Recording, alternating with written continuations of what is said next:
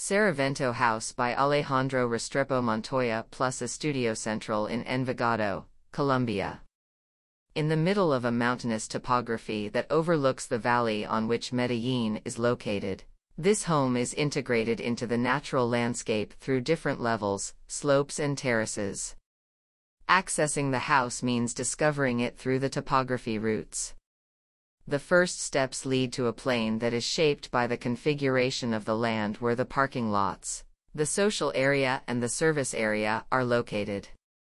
The arrival plaza hints at the main access as the resulting void between the geometries of its volumes. This wall, which serves as a containment of the terrain and as a limit of the topography at the access level, configures a succession of spaces oriented towards the views over Medellín. At the access level, between the service volume and the studio, an open floor receives social activities and is projected outside through a terrace to contemplate the landscape. This terrace extends to a natural platform formed with the intervention of the original topography. This volume supports the higher volumes that contain the private zones. A folded staircase next to the main access wall leads to the second level, made up of 3 volumes that contain the children's and parents' bedrooms, and a study in the middle of them. Through the journey along the stairs, naturally illuminated with the filters and textures that come from a pergola located above them, the spaces on the upper level are discovered. These stairs lead to the central volume of the second level, a family room.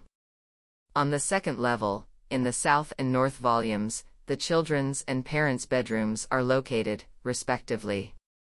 These volumes function as viewpoints, which extend their interior space to the outside with balconies that overlook the landscape. The house is a system of terraces, like eyes from the mountain, that look at different places in the valley. The hallway that connects the bedrooms communicates towards the eastern side with a new outdoor room, a natural patio contained between the built volume and the slopes formed in the configuration of its location.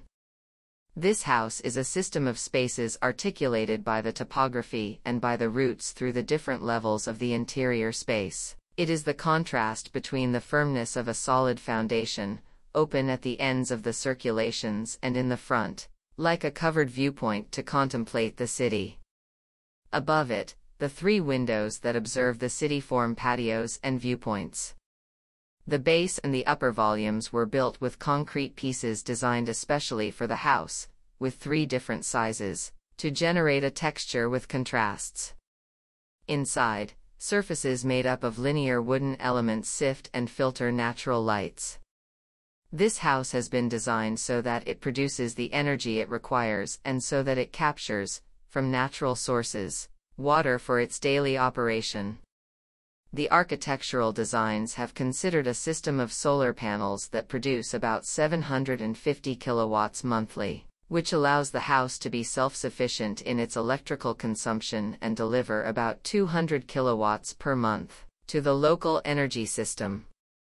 A system of hydrosanitary filters located in the basement is connected to a water source on the lot.